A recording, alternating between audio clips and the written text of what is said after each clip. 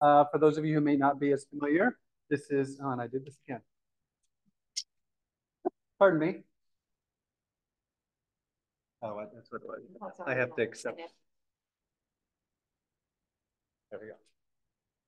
I had to accept that we are recording. So just want to let you know, welcome to you folks in the room. Just to let you know, we are recording this for Zoom. So please just be mindful of your background noises. And for you folks on Zoom, welcome. And Patty is managing the Zoom room today. So if you have any comments, questions, feedback, please feel free to share that in the chat box. And Patty will bring that into the room and we'll be able to share that with our speaker. So we are here today for the Princeville Moʻolelo free speaker series, bringing us together in this beautiful space here in collaboration with the Princeville at Hanalei Community Association to hear all kinds of great different stories from different wildlife conservation voices around our island. It's our honor to be here every month. And for those who are maybe less familiar with who we are, this is also my chance for a monthly plug to remind everyone who we are as Friends of Kauaʻi Wildlife Refuges. We're really honored for 41 years to serve as the dedicated nonprofit friends group that's been established to help support the incredible work of the U.S. Fish and Wildlife Service that manages our 3 national wildlife refuges that this island is blessed to have. If you're not as familiar, Kīlauea Point, of course, is open to the public and is a refuge for endangered seabirds. And Hanalei and Huleia are our other 2 refuges, and they are not open to the public, but those are refuges for endangered wetland birds. So serving a very different mission and habitat. But again, to have 3 spaces on this island set aside for wildlife to feed, nest, thrive, and just be a part of our island is an incredible blessing. So that's who we are. How do we help? Basically, we are a gateway to help channel the generosity and love of our community in service and support of the work of our refuge system. So we share financial resources that we generate through sales out at the nature store at Kīlauea Point and do fundraising and community outreach to help elevate people's awareness. And with those funds that we generate, we're able to provide that back to Fish and Wildlife and basically plug in and help finish out programmatic costs that they wouldn't otherwise be able to cover. So with that, we have a whole host of things that we do on a regular basis. There are many opportunities for you to continue to be a part of what we do, visiting us out at Kīlauea Point, volunteering. We have a couple of some really great recurring opportunities. Just a quick plug for the monthly Weed and Watch. It's the 3rd Thursday of each month. An incredible opportunity to be out at Kīlauea Point after the gate is closed, when all the seabirds are coming back and circling around, and as we start to watch the sun descend. So you get a sunset, the wildlife, and knowing that you're helping to keep Kīlauea Point safe for our seabirds. So if you're interested in more information, one of the ways that you can help is to follow us through our email newsletter. If anyone is not already plugged into that, there's a sign-up sheet in the back, and you'll hear from me once a month on the other side of that newsletter. And through that, we share volunteer opportunities to help. And one other way to help is I'm really delighted to share with you that we're approaching next month the 2nd annual Guided Sunset Cart Tour. It's a really great collaboration between our friends group and the Princeville Moʻolelo golf course. And we're going to help raise money for our mission by enjoying a great night out on the golf course, riding around in golf carts, hearing about our mission, enjoying sunset. It's a delightful evening. So if you'd like more information, we can chat after the event. And my shameless little plug for what gets us up in the morning. This is the time of year, of course, for our beautiful mole. We have a beautiful taxidermy specimen here as well. These chicks have emerged and they look like that, and our hearts are just busting open. And so this is the time of year in particular for us all to be aware and be really diligent and vigilant in support of these birds, keeping our cats indoors, keeping our dogs on leashes, and helping support them on their journey to fledging. So at the moment, I believe we have 111 chicks at Kīlauea Point. We're really fortunate to have 2 nesting colonies at Kīlauea Point. So our hearts are just busting this time of year when we get to see and help support these little cuties on their journey. So with that, enough about me and us. We are here today to hear some incredible stories from Patrick Ching. And I'll say just a couple quick words about you, if I may. Patrick Ching, if you don't know him, I can't imagine if you don't, but you will before we're done here today. He was born in Hawaii and has spent a lifetime teaching people about nature through his art. He grew up exploring the valleys and shorelines of Hawaii, and at age 16 decided to be a nature artist after seeing Hawaiian hawks in Honolulu, thank you, Valley for the first time. He'll tell you the story much better than I am.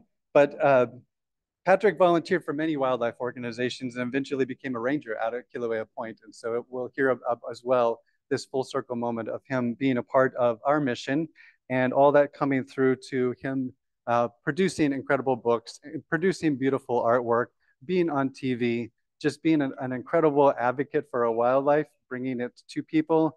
And he's just the nicest guy and fun and funny, and we're just in for a treat. So it's an honor to have you here today, Patrick. I'm going to pass the microphone over to you. So you're going to stick it on me? Okay. All right. Thank you, Thomas. Okay. I got this.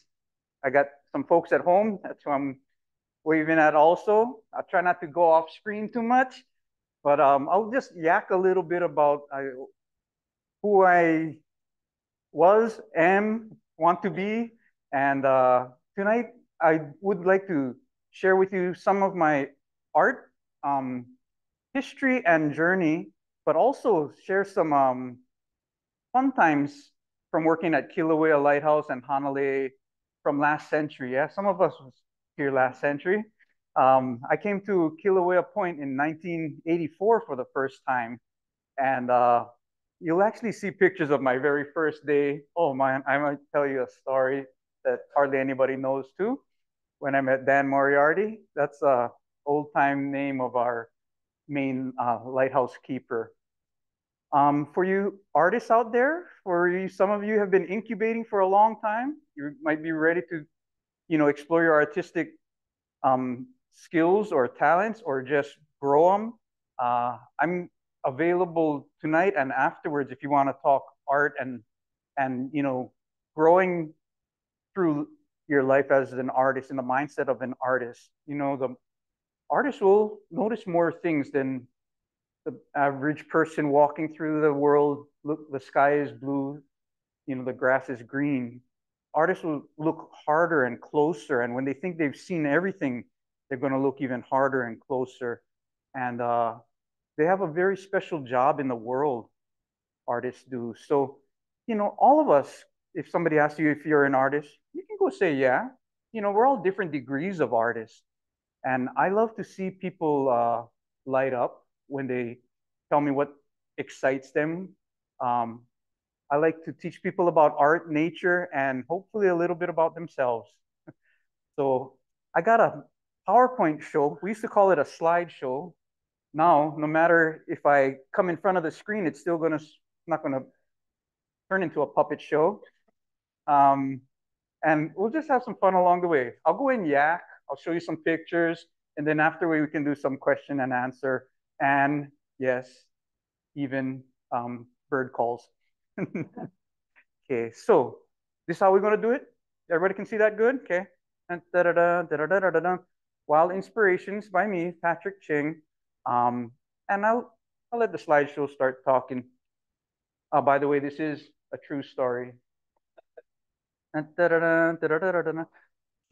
this is how I grew up on Oahu in Papakolea or Paoa Valley. Raised a lot by my auntie and uncle, my Chinese side. And so yeah, I was Chinese till I was like 8 years old. Well, just raised in a Chinese house.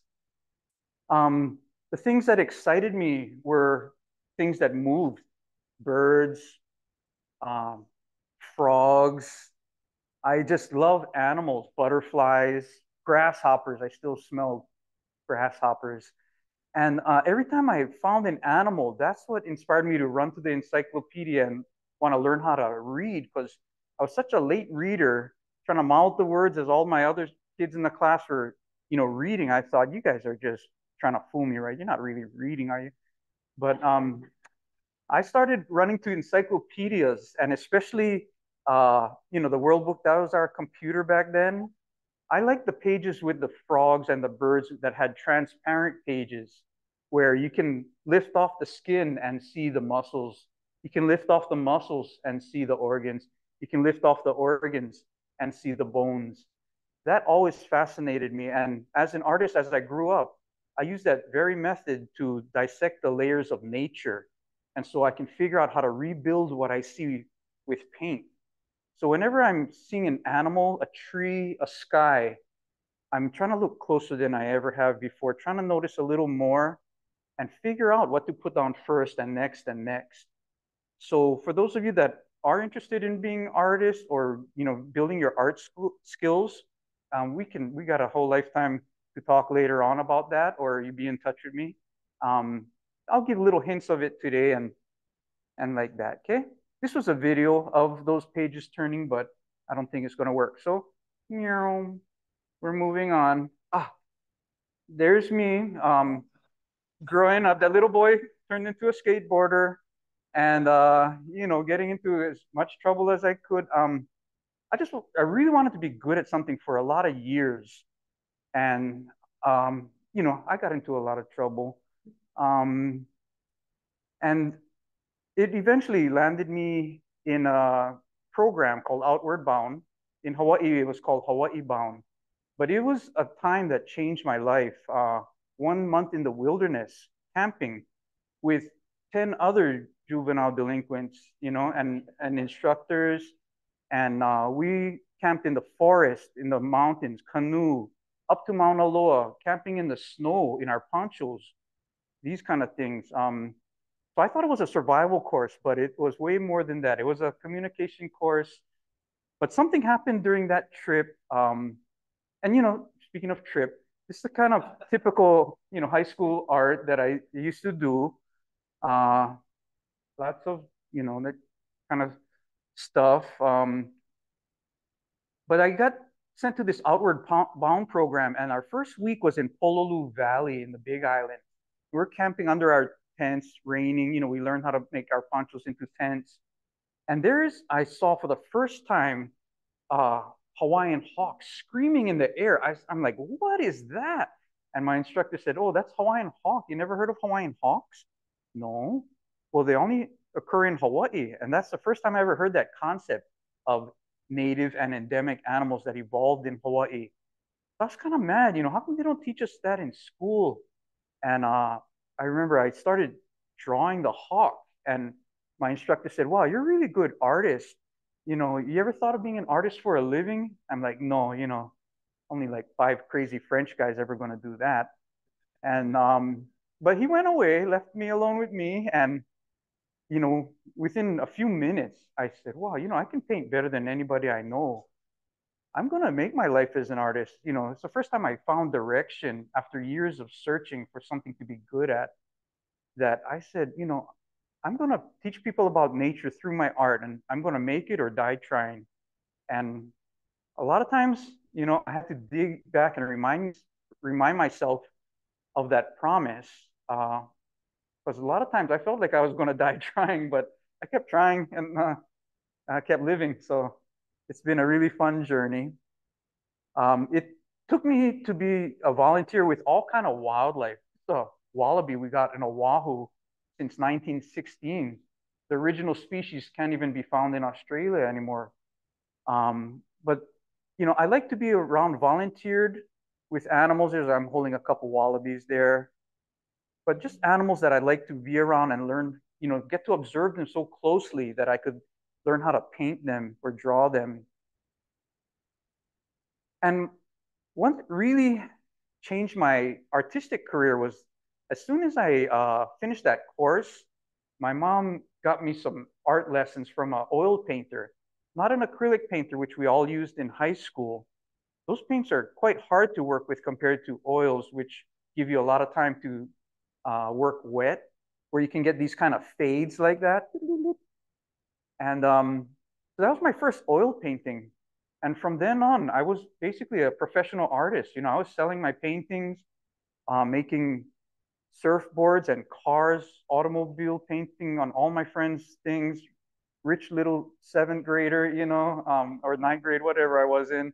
But I had a great life as a young artist, just, you know, coming up like that. I did go to, like, I got scholarships to colleges, and I went to about 4 colleges, Otis Parsons in Los Angeles, you know, a lot of high-end art schools, but I still wasn't learning what I hoped to. And a lot of kind of stuff was getting encouraged that I didn't like. So I really just came back to Hawaii, started to paint the things that I love. And so you see a lot of birds. I was kind of known as a bird artist in the beginning because I was so fascinated with Hawaiian birds.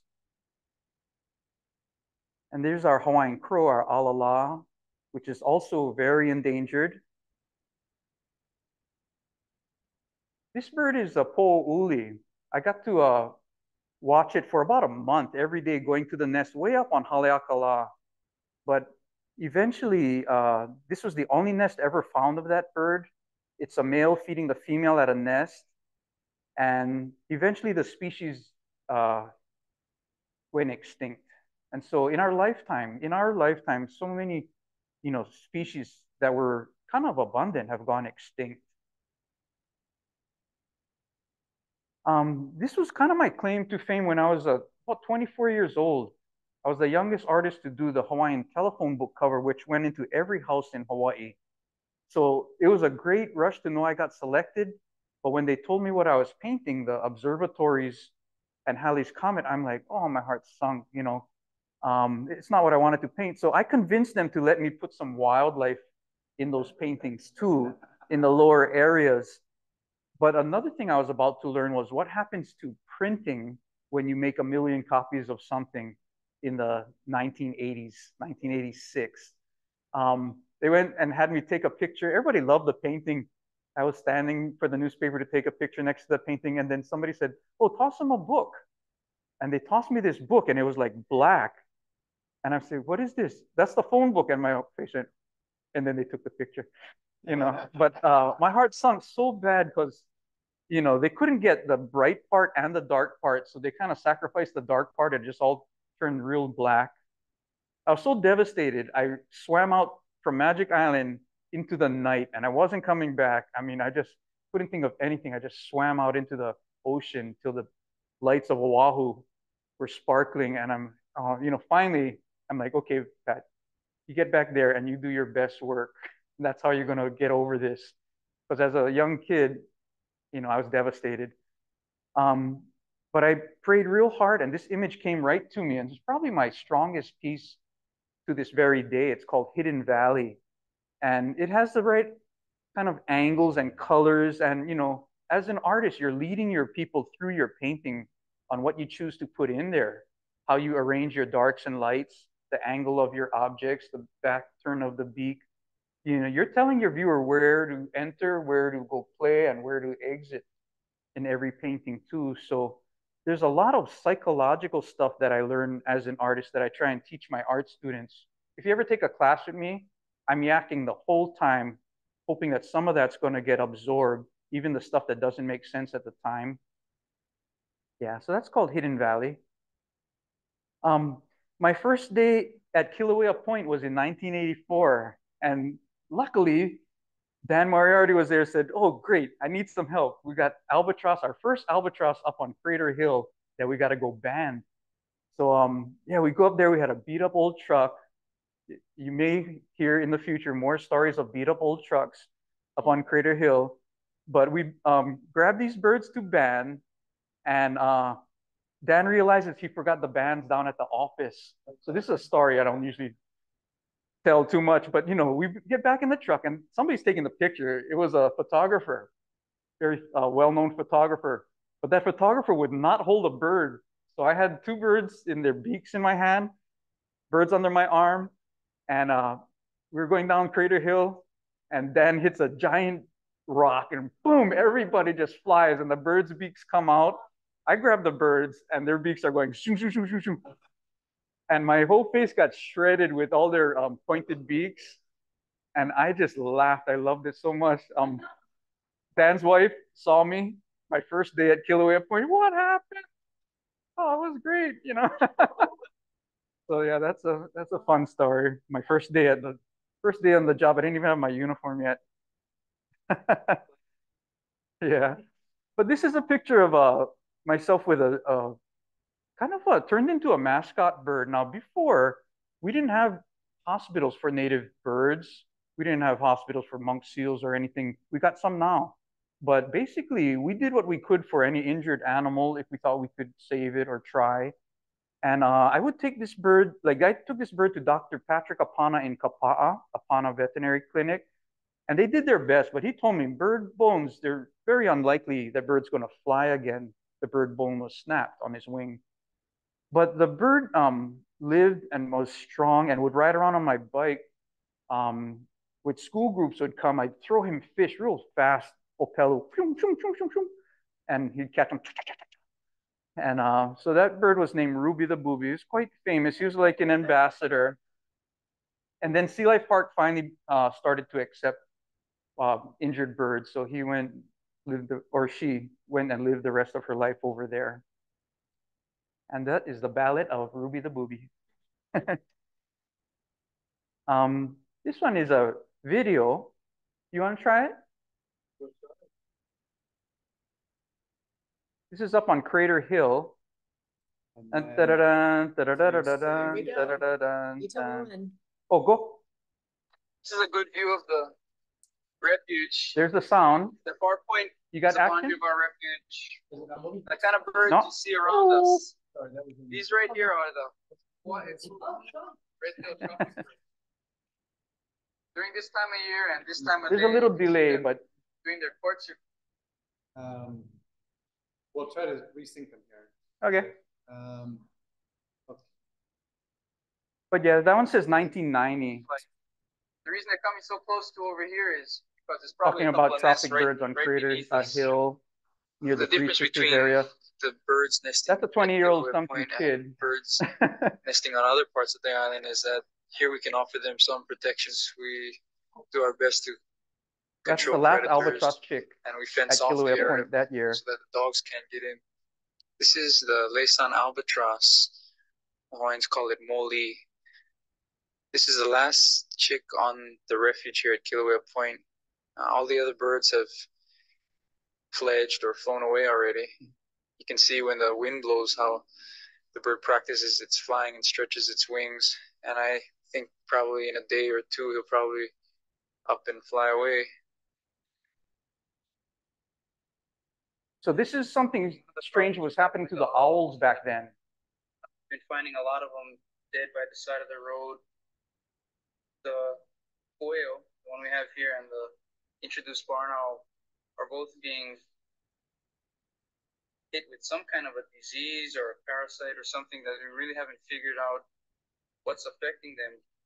But whatever it is, it seems to affect their vision and their ability to hunt.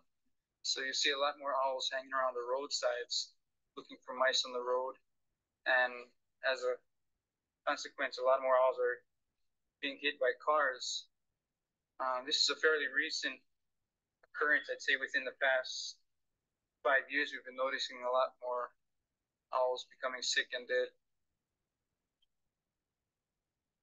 This owl recovered enough to fly away after about a week. So we were thinking that they might have been getting poisoned from rodents ingesting poisons, but it was a kind of like a plague for a few years. Yeah. Okay. So one of my fun things about that time of life was I started writing for the Hawaiian newspaper every month, a short little article that, you know, because it was short, people actually read it. And every month I would write about a different bird from my experiences.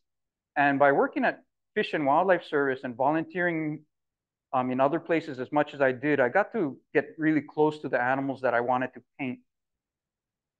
The Hawaiian stilts, they also got sick at some times. I don't know what it was, you know, botulism or what, but I remember I had a very, I was trying to nurse back to health a Hawaiian stilt, which gave me a lot of opportunity to observe it and paint it. And this painting is called Hanalei Morning. And the model was a stilt. I call him Stanley. Yeah. So he lived long enough for me to paint him, and then he passed away. Yeah. So back at the lighthouse days, you see how rusted it was before we had the major remodel. And May days were really popular. We kind of celebrated the lighthouse birthday on those days. And here's some of my old crew from maybe the 80s or 90s, I think. Yeah. Yeah. So that's Noreen and Kevin, Joyce, Peo, Moose, Carol, myself. Yeah. And then Kevin Pike in the back, and Kathleen, Jerry, and Jerry Leineke is the man on the end. So those are some old time names. Our crew, yeah. But you know, before the Nene came to Kauaʻi, and I know when they came because Fish and Wildlife basically brought them here around 1990 or close to that. But the albatross, as soon as the lighthouse closed, all the albatross came to the lawn, like the Nene do now. But the Nene will kind of push out the albatross. Albatross ain't coming around now because you know there was a turf war and the Nene won. But that was painted for the 75th anniversary of the lighthouse. This is how the lighthouse looked in 1909 when it was built. Okay, so I don't even think it has its sign or paint on it yet. I got this from the Lighthouse Friends. And you see how the windows were and everything like that. Yeah. But it was really special times when the lighthouse keepers got together. These are Coast Guard guys and women, families. They had 3 houses, yeah? So they had 8-hour shifts, making sure the light would turn. It turns like a cuckoo clock with a tunnel that goes through the 3 floors and waits like a cuckoo clock that had to be cranked up. So they take 8-hour shifts, and that's why they had 3 families living there, 3 houses. And this is Norman Peleholane and his wife Pee-wee. They're really special to me because I actually grew up with them, not knowing that I was going to one day work at the lighthouse where they grew up. So he was Coast Guard. He had his son, who was my really good friend, Mark Peleholane. There's me and Mark at the Hanalei Gourmet. There's us at, you know, later on when he had gray hair and I had hair. Yeah. And there they are as kids, the Peleholanes, when, you know, this is in the 60s. There's Mark again. And over there, Jeff Zeich, one of the lighthouse Coast Guard men over there too. So having Mark come over was a real special time for me. Every time he came over, we do service projects. He helps me work, pull weeds, whatever we're doing. And we sure had a good time together. And then my Dan encouraged me to go get horses finally. And I said, oh, right, I always wanted a horse. He said, yeah, can you get a couple horses? Because we got a lot of fence line when we acquired, Fish and Wildlife acquired Crater Hill, we had to check the fence lines with horses. You know, we didn't have, it was really rugged. So I finally got my first horse. That's Ilima. I remember she bucked me off the first time I rode her. I said, I'll take her. Yeah. And she used to live up there, right? You know, even when I finished working for Fish and Wildlife and I was just signing books at the visitor center, we'd see Ilima on the hill. She was up there. And that's her boyfriend, Kimo. Now, he's kind of famous now because he lived in Hanalei. He looked like a chess piece. He's a Morgan horse. And there's him, how thick his neck was. But, you know, being a stud horse, he was really well behaved. And that's my friend Les Milnes riding him on the right.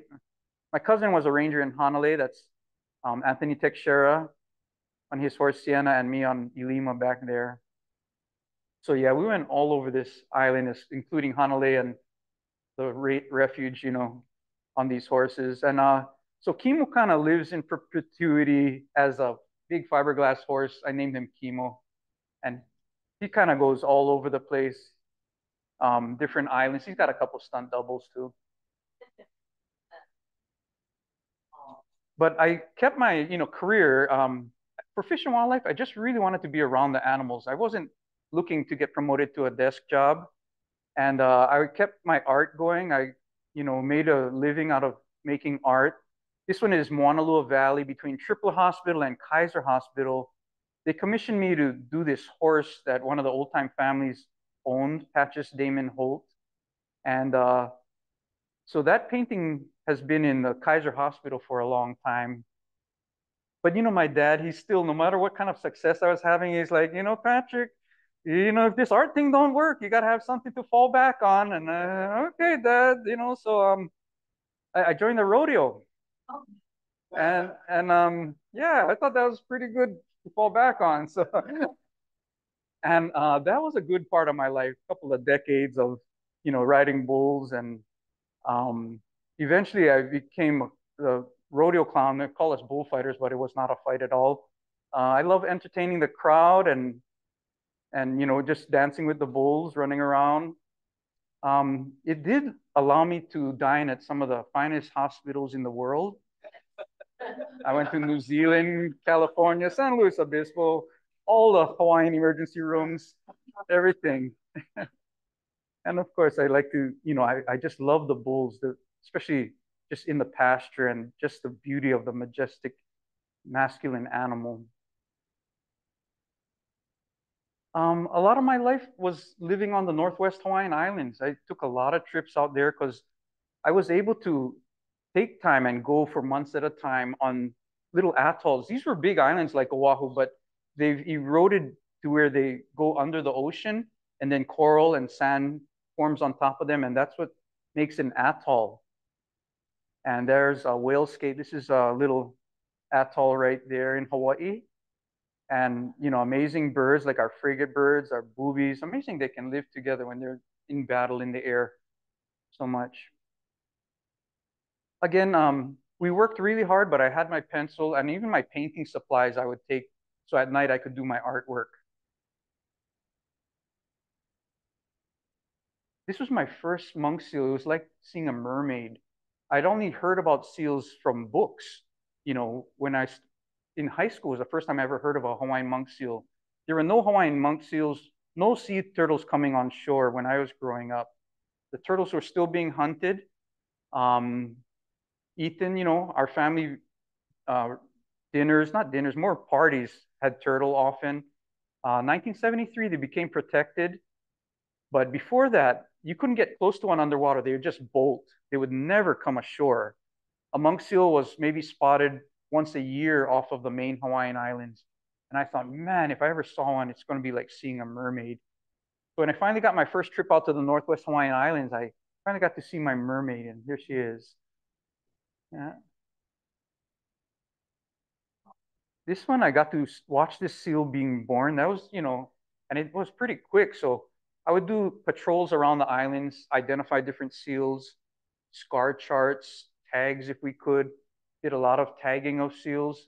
I was a high school wrestler, so it came in real handy. Yeah. But and we did a lot of projects, even bringing in some males that were attacking and killing the females. The males would gang up on the females and bite their back when they mate, making these big scars that a lot of times the females died from them.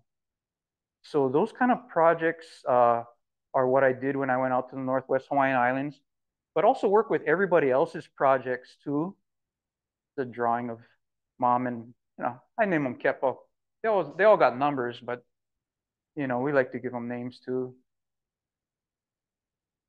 That's a big, beautiful female. She's gravid. That means, within eggs within her.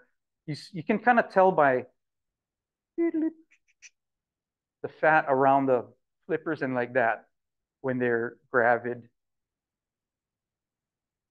And a lot of nests. Now you might see or remember some videos of birds in Mexico where frigate birds will scoop down and eat the little turtles before they get to the ocean. But so strange. In Hawaii, I don't know anybody that's ever seen that happen. I'm not saying it doesn't happen, but the Eva birds don't get the crabs before they get into the water generally. But something else does. It's the ghost crabs, the big crabs. They'll take about 7 to 10% of the turtles and take them in and eat them in their holes, So there's, if a nest has 80 to 110 turtles and, maybe 7 or 10% don't even reach the water. That's telling you, you know, you got to have a lot of little turtles to have one live to be 30, 50 years old to reproduce.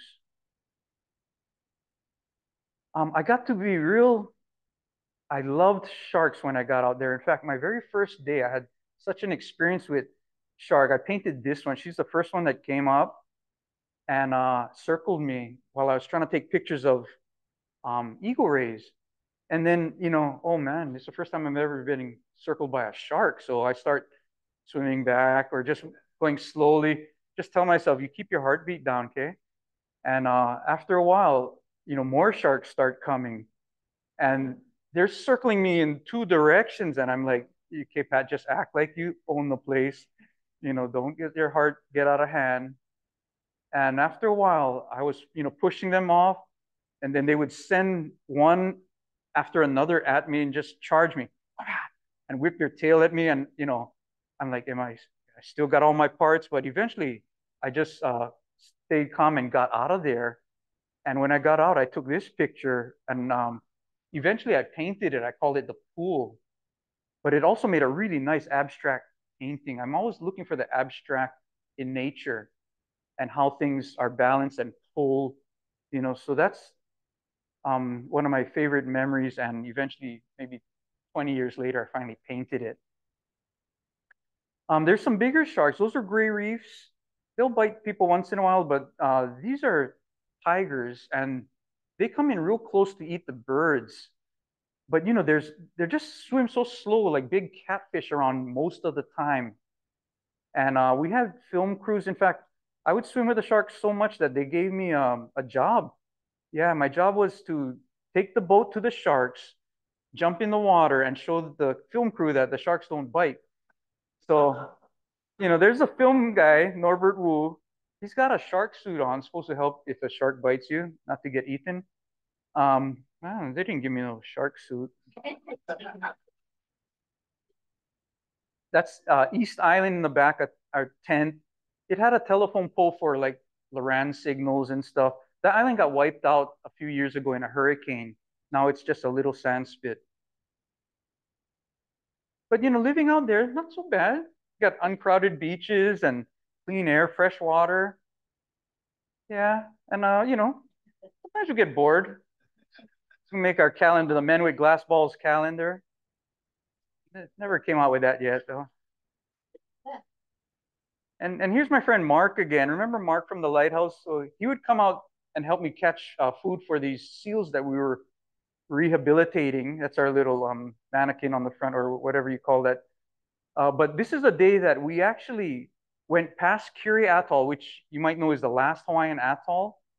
And we ran out of gas. And we were too embarrassed to call the Coast Guard guys and say we ran out of gas because, you know, we're never here at the end of it. So we had one paddle and it took us about 3 hours. We were on our way to Japan already. And it took about 3 hours. We finally got back. And this is a picture when we got back. Anyway. Yeah. So these are some of the kind of pictures I like to paint from my experiences out there.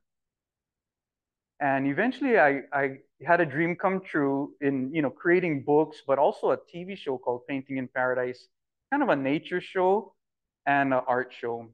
And it's meant for families, encourage families to do art together. Hey, right, there's an artist over there. Yeah.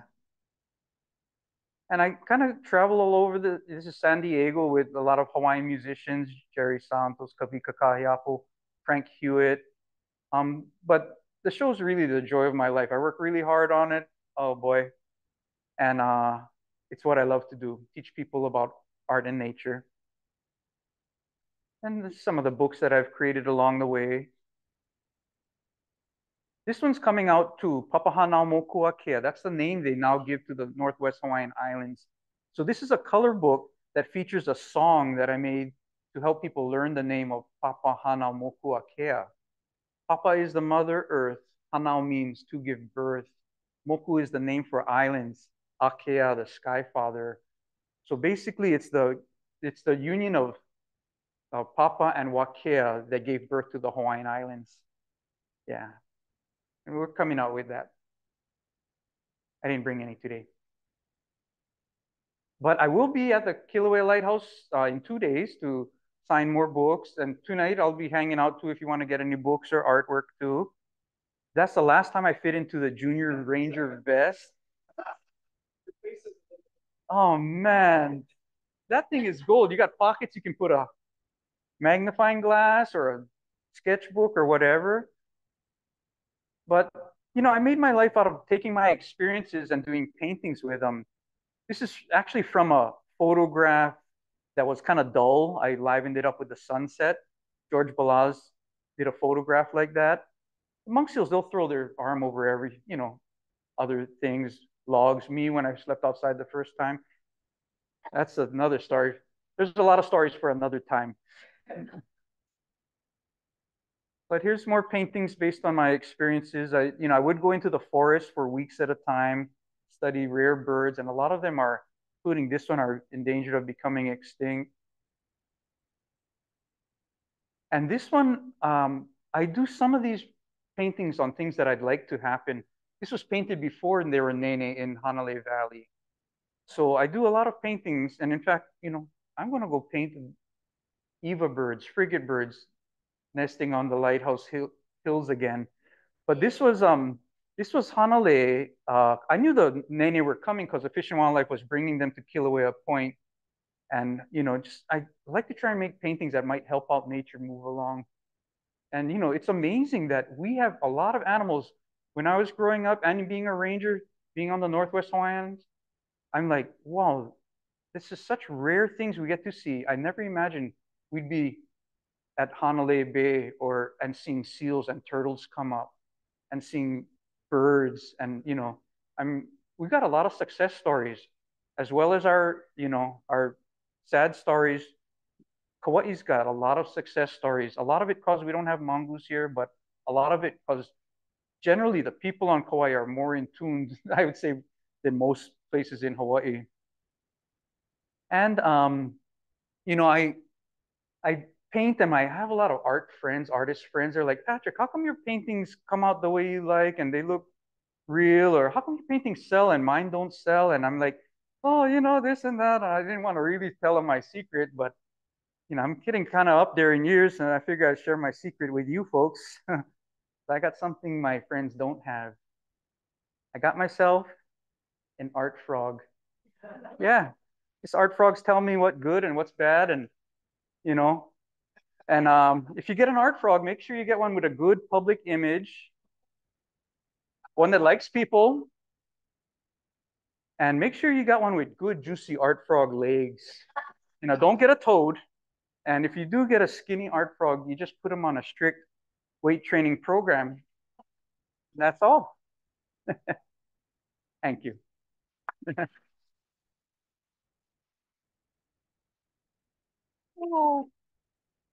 So thank you for joining my little journey or part of it out there. And I'm going to, you know, be around for if you folks have any questions of art or animals or history. I can make up some history. I don't know. But I'll be here if you have any questions. Yes. Yeah, so every month I do a new episode called Painting in Paradise, and it features a different animal, usually an animal. And I have them all on my YouTube. So Patrick Ching YouTube, if you want to keep busy, I have probably 50 episodes of all different animals in Hawaii, how to draw them, how to paint them, and then some natural history. In fact, tomorrow at 10 o'clock, we have the O'opu and stream animals episode coming. Yeah. Yes.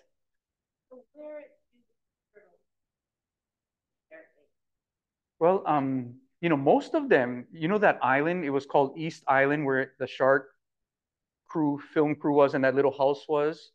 That was about 90% of the turtles nesting in the whole state. So most of our big green turtles go out there still, but now they're starting to nest in the main Hawaiian Islands. Yeah, it took them a while to feel safe again among people, you know, being protected since around the 1973 time. Then they start coming up on the beaches in the 90s, little more, little more, little more, and generally feeling safe, just like the monk seals do. That's what I write about or do books about, living among the other animals. because we kind of forgot how, or we might feel that, oh, this seal is a nuisance, or this seal is taking my bait, this seal is taking my beach.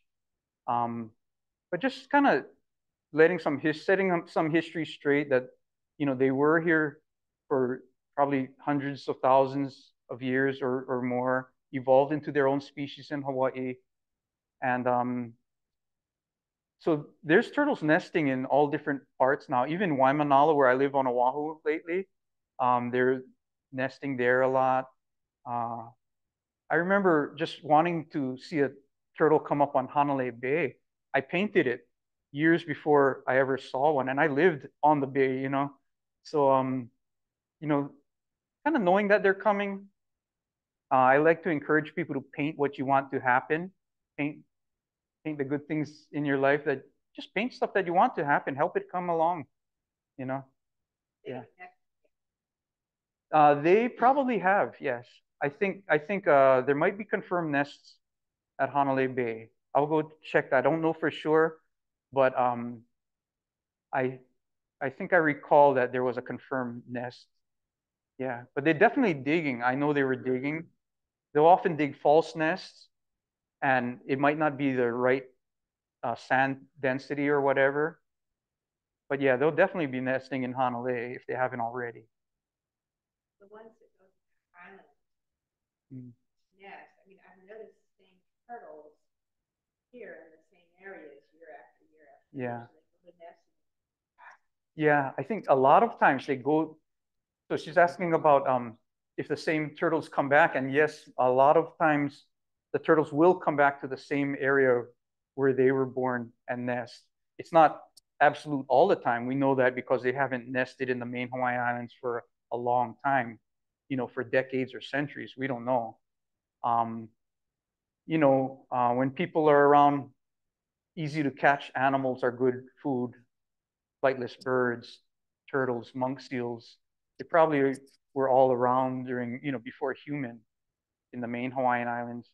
But, you know, now that a lot of them are protected, they're might take some decades, but they're coming back and they live among people. They go fall asleep at Waikiki Beach, monk seals, sea turtles, poipu, you know, good examples. So we're doing some things right, teaching everybody around to, you know, treat that animal like it's, you know, your family, because it is. Yeah. You get to ask a question. You want one? Are you asking a question? Oh, but what? For the Zoom, okay. I have two. First one is, so you had mentioned that you're going to be at the lighthouse on Thursday for signing books. What time? Yeah, Thursday from 11 a.m. to 1 p.m. I'll be at the Kīlauea Lighthouse signing art and books, and I'm teaching you bird calls. Okay. And then we haven't been lucky to see the local indigenous birds. What was it like seeing them and seeing so many of them all together? Well, like on the Northwest Hawaiian Islands, and even Kīlauea Lighthouse was our first like annex of the Northwest Hawaiian Islands. Well, you know, the birds use every piece of land, on top, underneath in burrows, on top shrubs, in the air. So many birds use small piece of land. But I just always felt that was real life out there. But now, you know, that real life is coming back and getting comfortable around the main Hawaiian Islands. And Kīlauea Point, having so much of a protected area, you know, what is it, 100 acres? What? No, 30? Point? Yeah, Kīlauea Point and 199. Ooh. You know, so that's a lot of animals that's even pretty protected with fences and stuff like that too, that birds can get a foothold again. Yeah. I don't know if I answered the question. Okay. Yes. The Nene were, they brought them to Kīlauea Lighthouse area first and let them loose over there. I'm not sure if they were from Big Island or they started at Honolulu Zoo. I don't know the answer to that, I'm sorry. But yeah, that was another success story because they were down to just a few birds, you know, a couple dozen birds at one time. Yeah. Yes. They seem to be everywhere. Yeah. Well, you could consider that, you know, if you felt like it, but I don't. I rather much have that than having a species go extinct, especially such an amazing looking bird. Yeah. Could I add a thought really quick, and it'll tie into something, and then we'll come back to the room, because I think it cues into what you're talking about.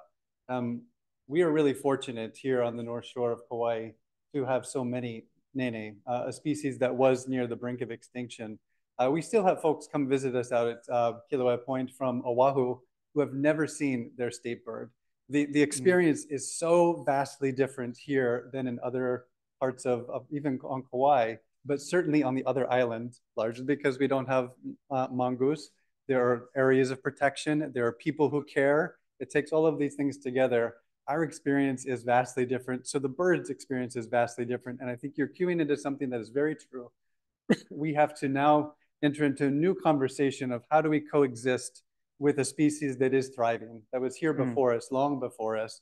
And it's often inconvenient and difficult and challenging, but it's our kuleana to find ways to make that work together. And if I could weave this into something, we've had the pleasure, the Friends group, one of our goals is to increase awareness and pride in our wildlife. And so we recently had the opportunity to collaborate with several amazingly talented folks, Patrick Ching, and our dear friend Hab Osterlund, who is here today, and her work with the Kauai Albatross Network, to produce some additional radio PSAs with a goal of increasing awareness and increasing pride in the fact that Kauai is so unique. And so this gentleman, you've already got a sense of how talented he is in print and in art and other things. And this will be a good transfer over to some of his thought about some of these bird calls. But if I may, this is one of our PSAs that is currently playing on KKCR as well as all across the Kong radio group. Listen for it on the air because it's a hoot and I hope you enjoy it. So I'm going to play it here for you. 30 seconds.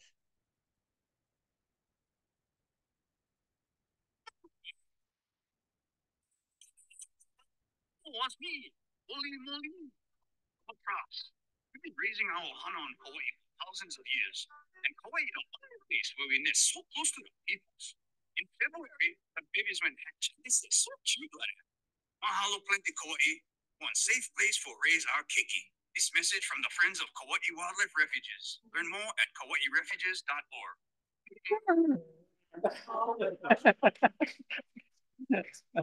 So with that, you might get him to do a few more. So I just wanted to have that segue. And my huge mahalo to Hab and Patrick for this incredible campaign that you're going to hear on the airwaves for the next year. We're all going to just really enjoy it. So thank you. Yeah.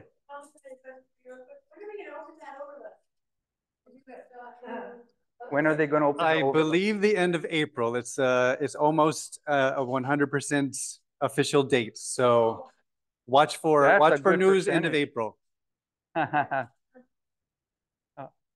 We'll hear first.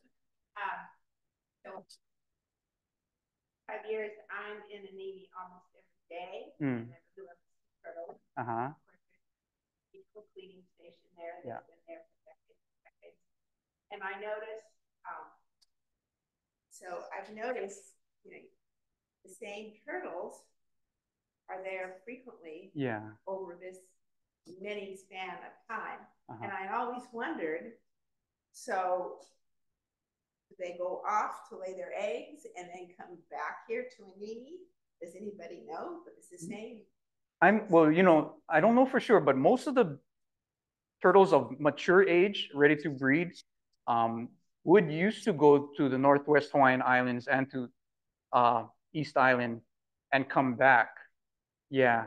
So I don't know if those might be in breeding ages. It's like 30 to 50 years old before they can mate.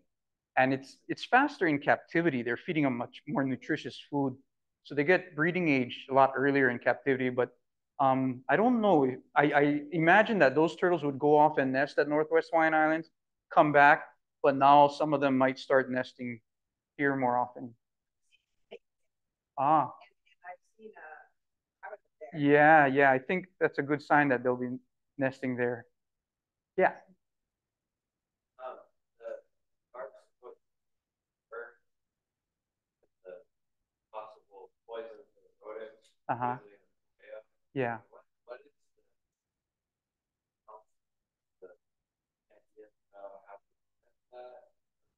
Well, you know, that kind of a time or epidemic or whatever you might want to call it kind of came and went. I think it was about a 5-year period. So maybe we don't know exactly what happened, why the owls of that time period were getting sick and dying or coming to the roads and getting hit by cars. I think the main consensus was that they were eating prey that had been poisoned.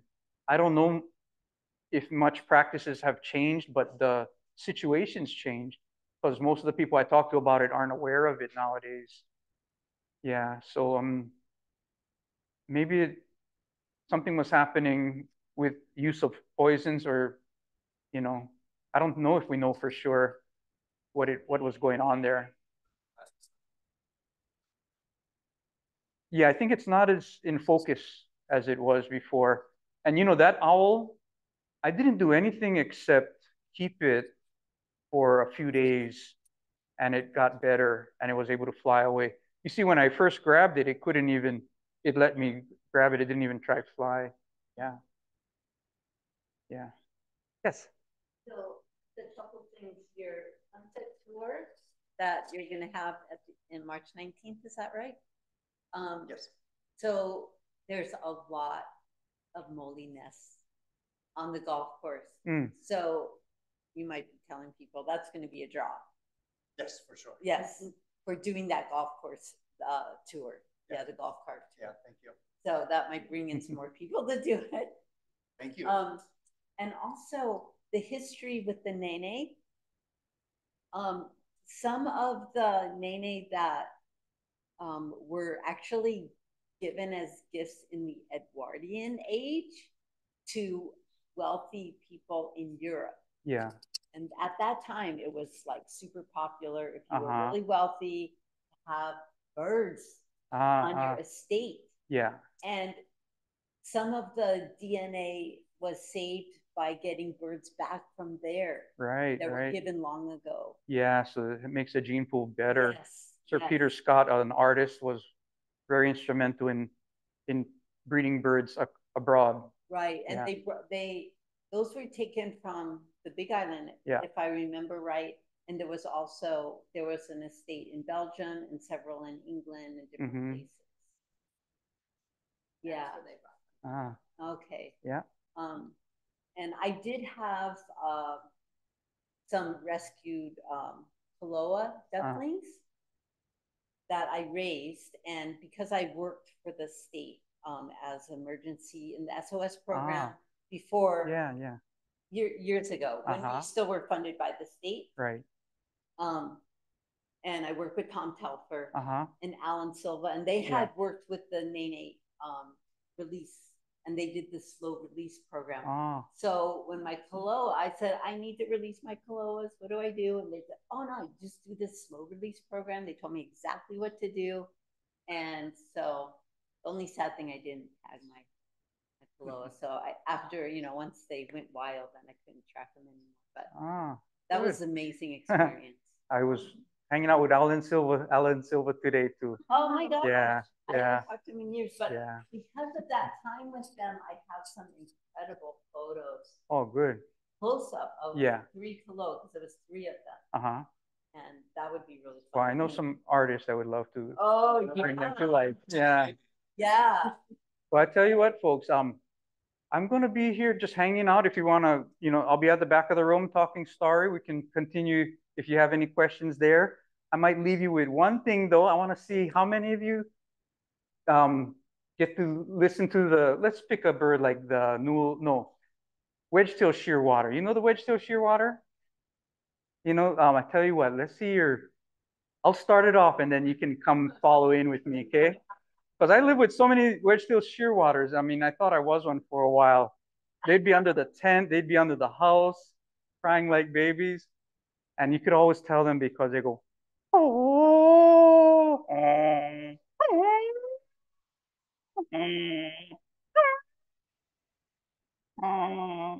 So let's try that together, okay?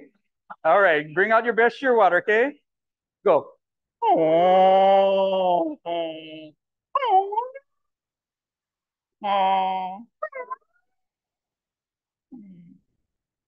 That's on record. That was probably the best shearwater colony in Princeville today. Thank you, everybody. Bye, guys. Now, you've been around wild animals. Uh-huh. So I'm just wondering how you convinced the male monk seals to behave better in the mating department. Yeah. That was kind of rough. It was rough. That was rough.